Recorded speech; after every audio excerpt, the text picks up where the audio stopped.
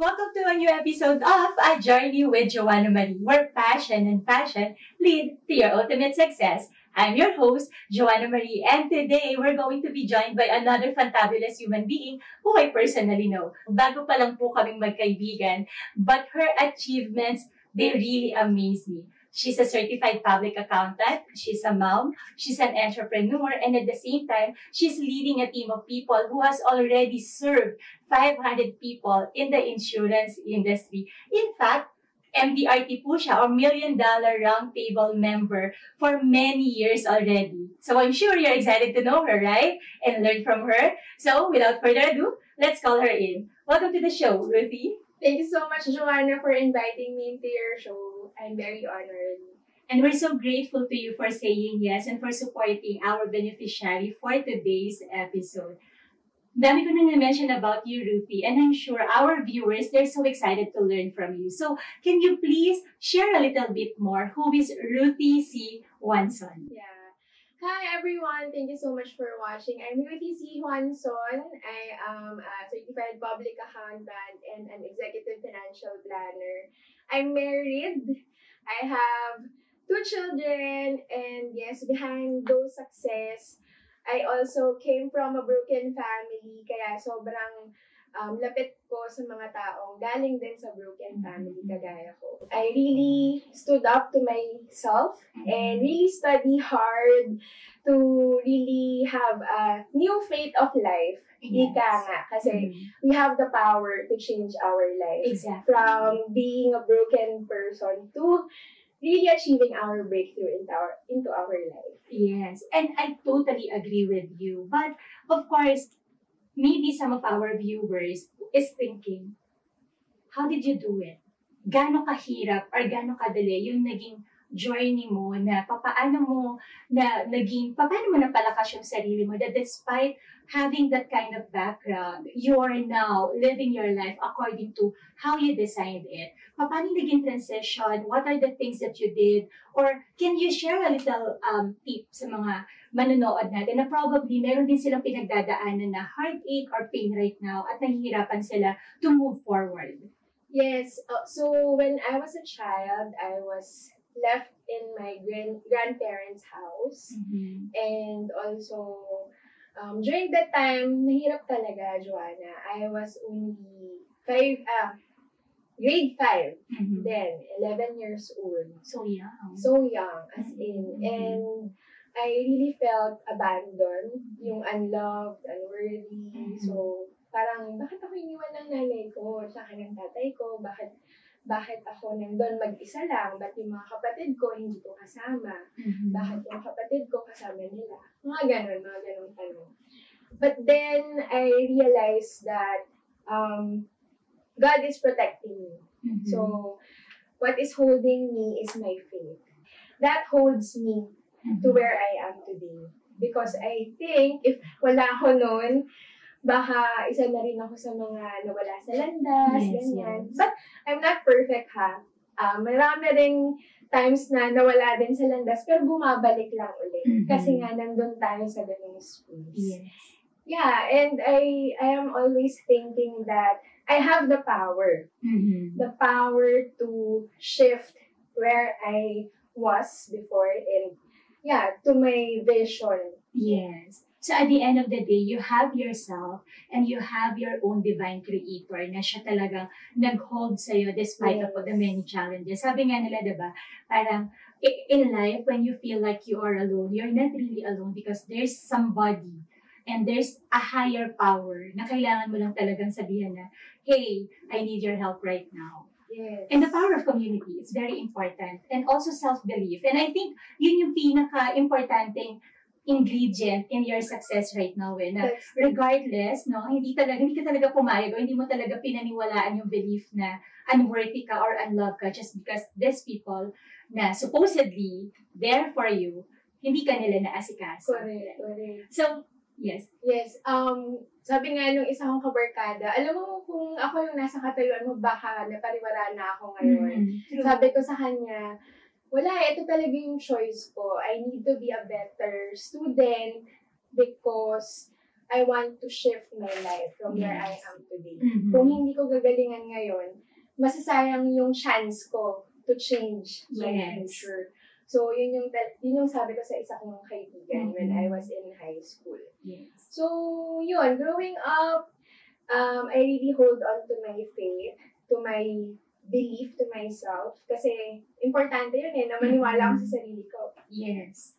That's so true. Yeah. So that, with this, talagang study well and do the community service hanggang sa hindi ko na-realize, oops, graduate na pala ako. You know what I love with what you are sharing to our viewers and to me right now is that I always say this kasi that I am a co-creator of my life. And I have my divine creator, who I call my daddy, to support me in manifesting every dream. So, what you are proving to us right now is that you are really co-creating your life. So, hindi nakakagulat na you become this person right now because you made the decision back then na hindi ka magpapa-apekto with whatever circumstances that you have. And right now, you own your company. So, you are a CPA and then eventually, nag-start ka ng sarili mong accounting firm. Can you please tell us, how was the journey? Kasi, sobrang bilib ako sa mga accountants, by the way, guys. Kasi ako, okay lang ako. So-so lang ako sa math. And it's something talaga na, okay, I'm okay to understand, but not fully immerse myself into it. So can you please tell us, ano yung journey being a CPA na parang doing things on your own and then having your own company? Okay, so after I passed the board exam, I took the corporate world for 10 years. 10 years then, I was an auditor, also a controller of a telco company. But then, when I got married, syempre, di ba, nandun na talaga yung moment na I want to have a complete and happy family. Which you didn't have kasi growing up. Okay. So, nung nandun ako sa corporate world, nakita ko yung sarili ko na yung anak ko, tulog pag umaalis ako, and tulog din siya pag dumadating ako ng bahay. So, I felt na I don't have time for my child, for my eldest child that time. So, I really braved myself to leap from being an employee to being an entrepreneur. So it's a quantum leap. Yeah, it's a quantum leap. Really. And at first, sobrang natakot pa ako. Kasi nga, paano yung sustainability, ganyan. I'm grateful that I am supported by my husband. He's still working back then in corporate world as also. So, I have a chance to try myself sa real world of entrepreneurship. So, ang dami nag-invite to become a financial advisor. Also, sabi ko, this is my time to also practice what I've learned from the corporate world to the small companies in the Philippines, specifically Manila. So, dito rin naman ako lumaki. So, yun. Nagpa-register ako ng company, pinaregister ko yung sarili ko. And then, I took the licensing exam as an insurance advisor. Also, I took the exam in SEC as an investment solicitor. So you went through talaga everything. But was it easy when you were starting? Were you able to get clients right away? Kasi there are many entrepreneurs. They started also as an employee. And then, some people that I know, ang bilis nila nag-decision na, okay, I can do this in the real world, only to find out na hindi pala ganun kadali. Like, because you are on your own already, ikaw nahanap ng kliyente mo, you know, there's a lot of things that you have to do as an entrepreneur. So, how was it when you were starting? Yes, ikaw lahat. Ikaw ang marketing, ikaw ang sales, ikaw ang operations, ikaw din ang accounting, syempre. So, it was not easy. Wala namang madali. Talaga sa mundo. Pero, I was able to see the light by really approaching people, marketing myself in social media, also to my warm market specifically.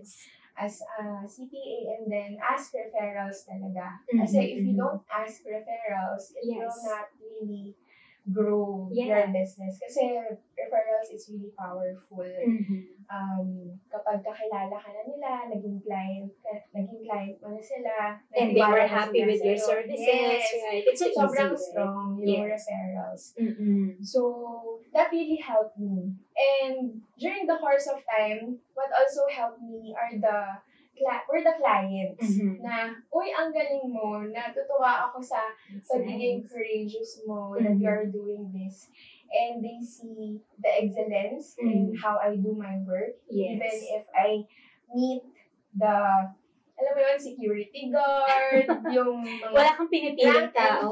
Employees, meet ko for insurance investment. Kasi they're really my advocacy for them to really build their financial foundation strong, resilient, and hindi talaga masisira. Kasi diba, maraming nag-i-invest, pero mawawala lahat yung so, this is the reason kung bakit pinasok mo rin ang insurance industry, even though that you are already running your own accounting firm. Yes, kasi I really saw that even a business owner, they really don't know how to manage their own finances, their own personal finance.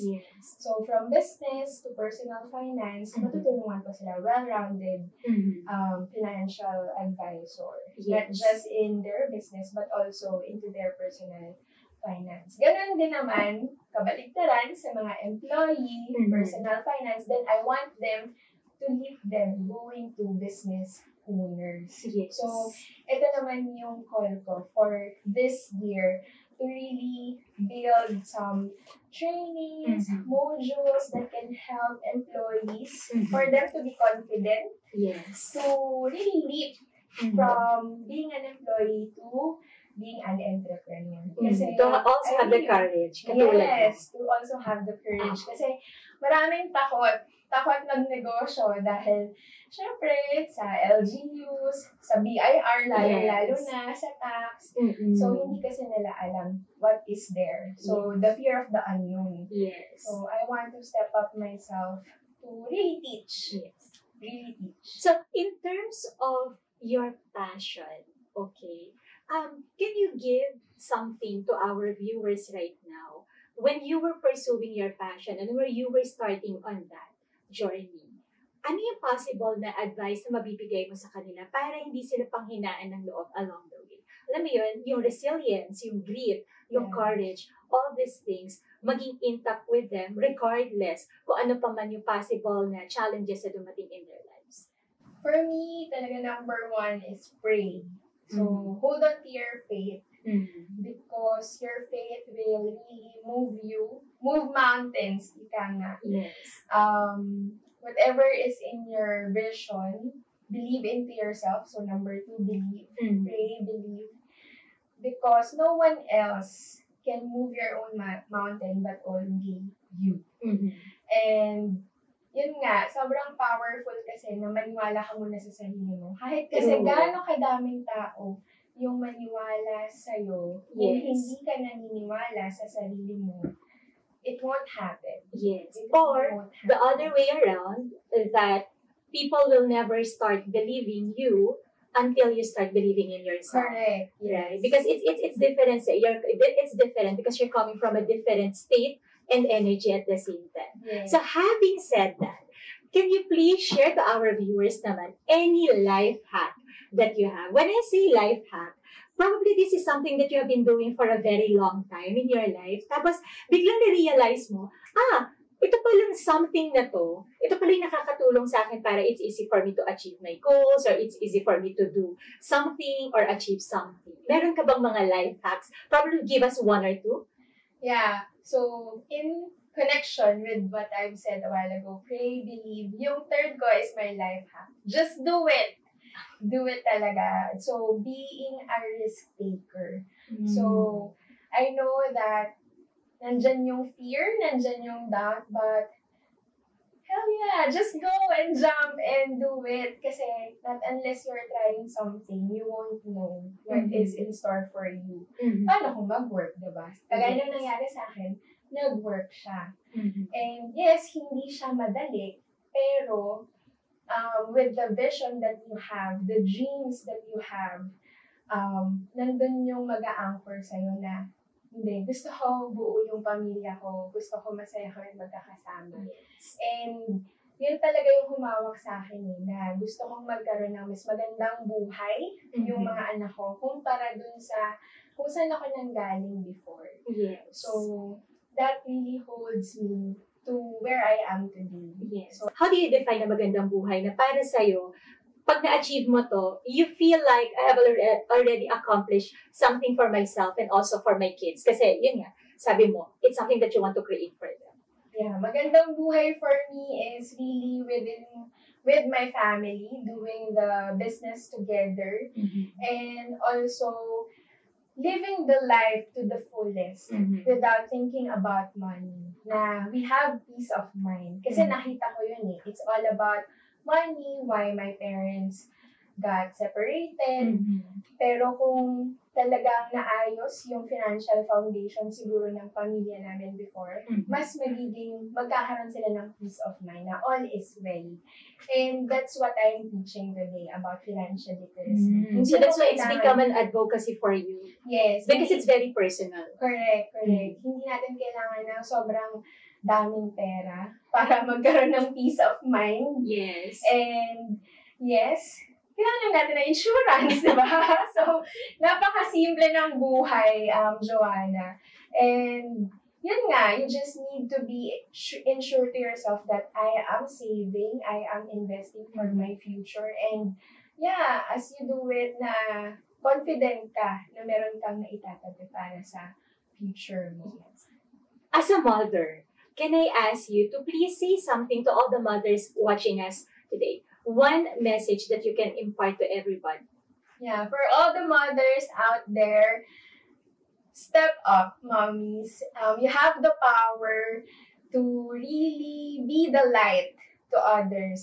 Huwag natin sayangin yung talento na binigay sa atin ni Lord.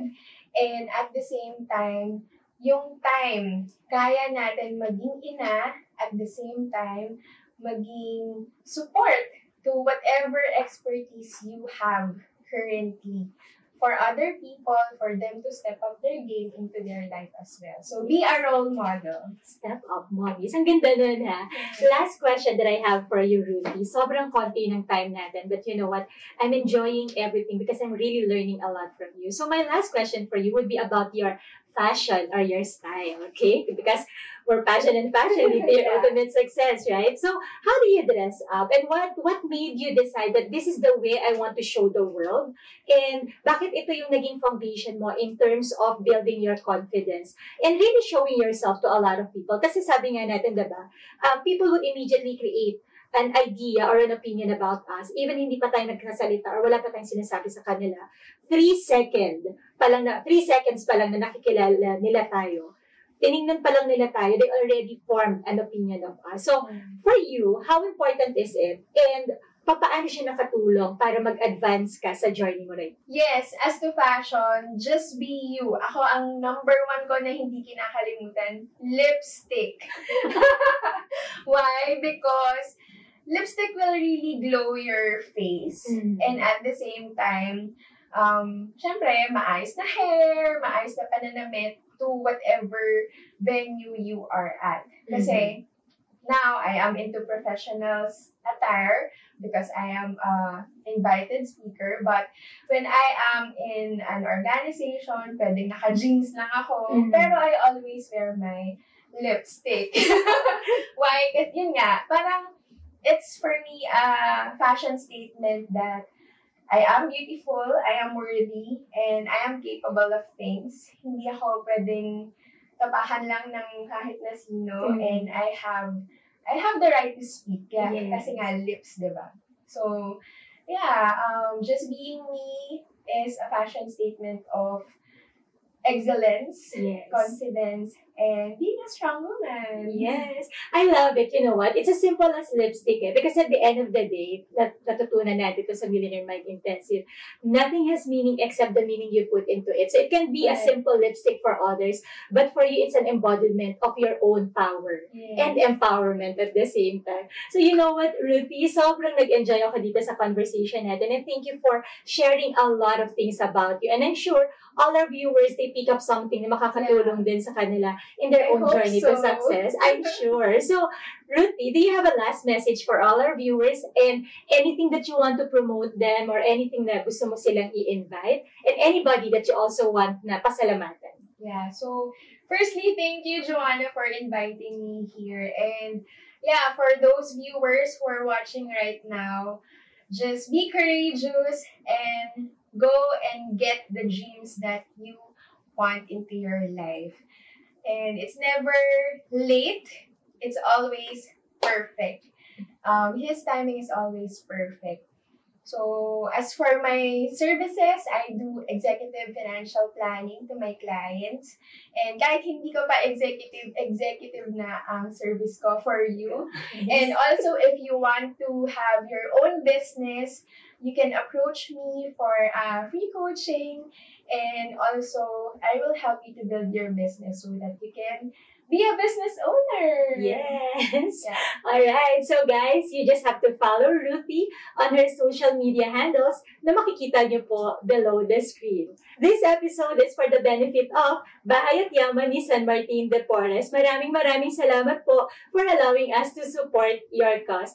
Also, special thanks to 𝗓𝙪𝙩𝙝𝙯 for my outfit today and to Jennifer Martinez for my hair and makeup. Also, the hair and makeup of our special guest today. And maraming salamat po to all our sponsors. Special thanks to the following: 𝗓𝙪𝙯𝙯, Something Chick, Something Unique, Lures Enterprises, Lance Hair and Makeup Studio, Mabuhay PH Digital Network, RSJ Consultancy, Richmaker, and RM Financials. Thank you once again, Ruthie, for joining us in this very special episode and for the insights that you provided. And to you, our dear viewer, we hope that you were able to pick up something that you can use on your own journey to success. We look forward to seeing you for the next episode of A Journey with Joana Marie. But for now, always remember that you are beautifully and fantabulously created for a purpose. So always smile, and we'll see you next week. Bye for now!